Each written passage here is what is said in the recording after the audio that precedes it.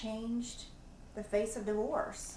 It's definitely changing the way that litigating a divorce, or the approach to litigating a divorce. For example, it can be a very powerful investigative tool.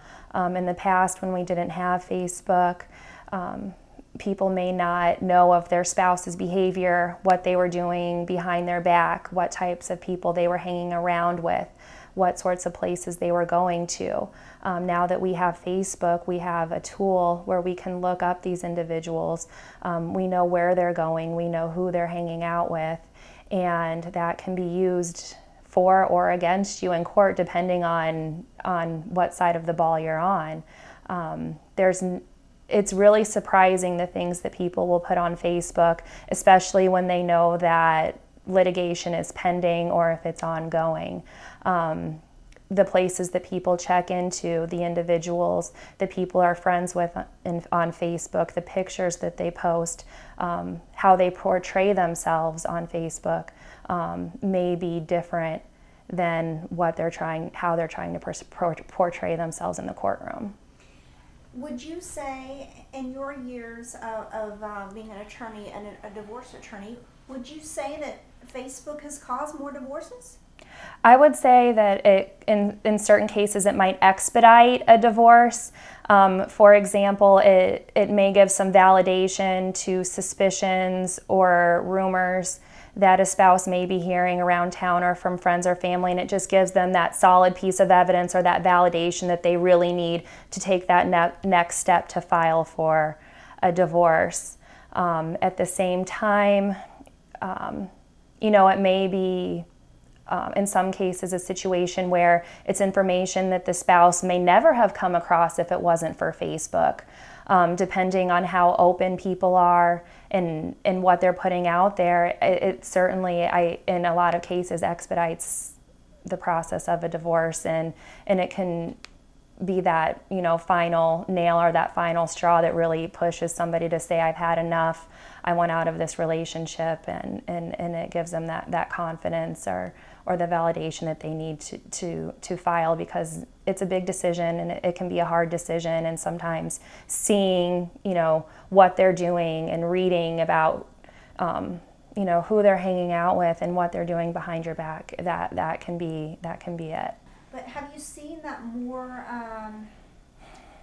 couples are getting involved with people they shouldn't become involved with, whether it be bad friends from the past or an ex-girlfriend or an ex-boyfriend from the past, and you wouldn't ever see that person in a million years, but boom, Facebook, it just like is a platter right in front of your face. Yeah. Have you seen that? Yeah, Facebook certainly allows us to cast a wider net as far as who we stay in contact with and who we keep in our circle of friends, and what you put out there and the information that you respond to. I mean, I think that it certainly, Facebook has the ability to put people in contact with individuals that they wouldn't otherwise be in contact with if it weren't for Facebook.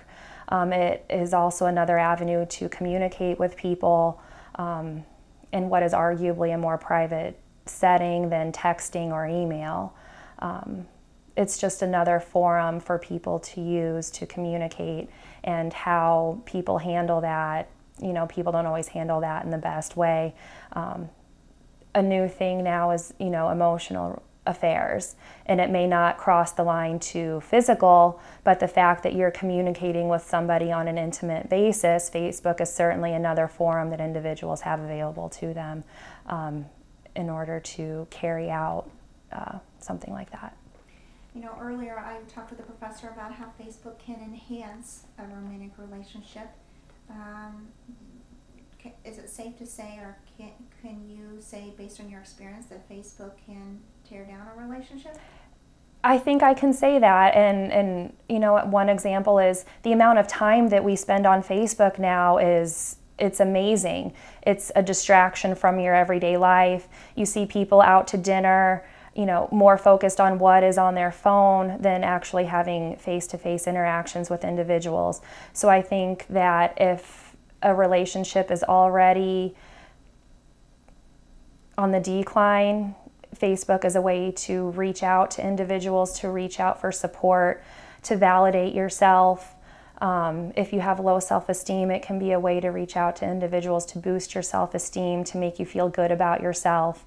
And I think if a relationship is on the decline and a divorce is on the horizon, Facebook is certainly a way to fast track the divorce.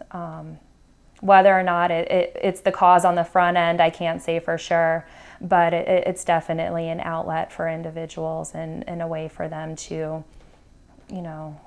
be a person. You can be anybody online.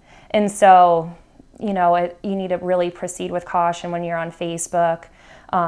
Everyone's worried about how an employer is going to view what they put on Facebook. Very rarely do you hear people thinking about how that could affect them in the courtroom, and it certainly can be used against you in the courtroom. And what you put on Facebook is not as private as you think it is, and the things that you say and the places that you check into and the pictures that you post and the way that you carry yourself and portray yourself on Facebook can be a very damaging thing in the courtroom. Facebook has changed the landscape of divorce and the way that attorneys proceed with handling a divorce and litigating in the courtroom.